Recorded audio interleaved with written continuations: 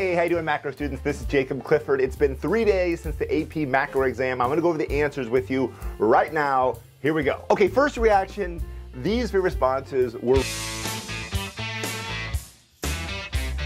Before we jump into it, let me mention three things. First, thank you so much for watching my videos. I've made some live streams this year. I hope they helped you guys get ready for the AP test. Seriously, thank you so much for watching my videos or getting the ultimate review packet. It's been a pleasure being your quasi-online econ teacher. Number two, if you want me to give a shout out to you or your school or your teacher, get together and send something to me in the mail. I made a video that talks about this. I'll do an unboxing video where I'll take that item and I'll talk about how it's related to economics, give you a shout out, and put it up on my wall. The AP test is over, you got nothing better to do, get together, send me something in the mail, and I'll make that video as soon as I can. And number three, if you're a teacher, take a look at my online or in-person workshops. It would be awesome to work with you in the summer. Okay, enough of that, let's jump into the fear responses for 2023. I'm not gonna lie to you, my predictions were pretty spot on this one. If you watched my prediction video, it probably helped you significantly. So the first response was pretty standard. It's gonna be worth between 10 or 11 points.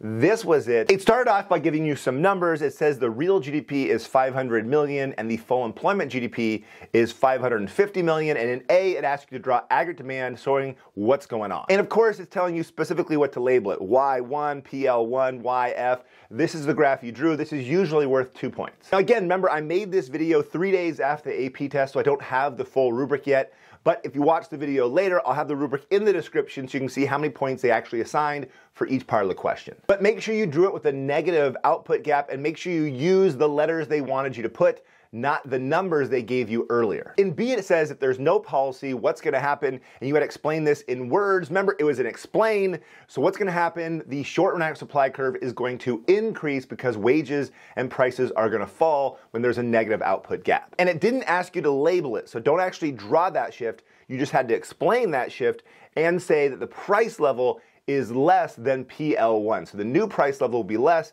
because the aggregate supply is going to shift to the right. In C, it asks you about the multiplier effect, and you actually do some calculations. It says calculate the minimum change and the direction of the change in spending that would close this $50 million gap. And of course, it also gave you the marginal propensity to save, which is 0.2. So the spending multiplier is 5. So if the gap is 50 million and the multiplier is 5, then an increase of $10 million in government spending would close the gap. And in C2, you had to show that shift, showing aggregate demand shift to the right, price level going up, quantity going up, labeling this PL2. In D, it asks you to draw the loanable funds market and show what's going to happen when there's an increase in deficit spending. And the answer is two possible answers. Either it's an increase in demand or a decrease in supply. I'm doing a decrease in supply, but either one of those would have actually worked. But to get the point, you had to make sure to draw and label the entire graph correctly. In E, it says if there's a higher interest rate because of what you showed on the loanable funds market.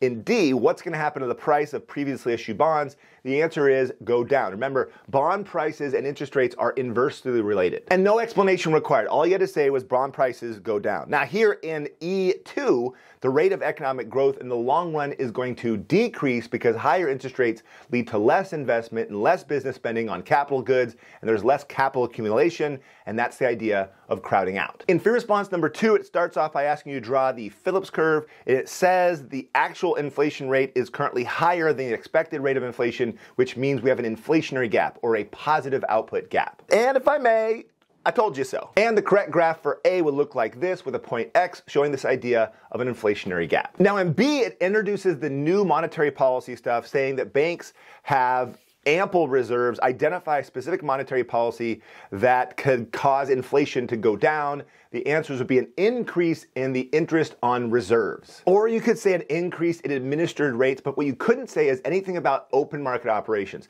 So don't say anything here about selling bonds because in ample reserves, that monetary policy doesn't really work. Now in C, it says what happens because of the higher interest rates from B to the flow of international financial capital into the country. The answer is it's going to increase. And you had to explain, you had to say if there's an increase in interest rates, then foreigners are going to want to buy more of the assets because they want that higher rate of return. And in D, you didn't have to draw the graph, but you had to explain it. What's going to happen to the value of the currency? Well, if people want assets, they need the currency, so the demand is going to increase, causing the currency to appreciate. So you had to explain, you could say either there's an increase in the demand for the currency because people want to buy the assets, so the currency will appreciate, Or you could say that people inside the country are going to go buy other countries' assets, and so the supply is going to decrease, causing the currency to appreciate. Either way, you have to say appreciate and why. So for fear response number 3, you're doing some calculations. It's focusing on unemployment. It gives you some information here and says that the labor force participation rate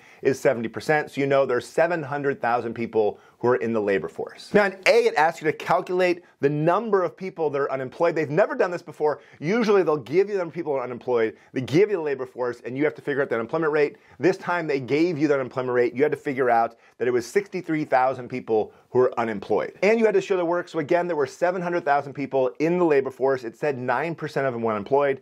9% of 700,000 people is 63,000. And in B, it gave you the easiest question on the entire test. It says, is the economy experiencing a recessionary gap, inflationary gap, or no output gap? And they gave you all the information in the beginning. They say the unemployment rate is 9%, but the natural rate of unemployment is 5%. So we have more unemployment than the natural rate, so we have a negative output gap. But you did have to explain and say something like the natural rate of unemployment is less than the actual rate of unemployment, so we must have some cyclical unemployment. It's not just frictional and structural. You didn't really have to say that, but you did have to explain. Check, check. C was actually easier than B. Just show where the economy is using the production possibilities curve. It looked like this. We had a negative output gap, so point A is somewhere inside the curve. And in D, it goes back to talking about unemployment. It said if some people leave the labor force, the people who are unemployed leave, what's going to happen to labor force participation rate? That is going to decrease, right? The same number of people in the working age population, but fewer of them in the labor force,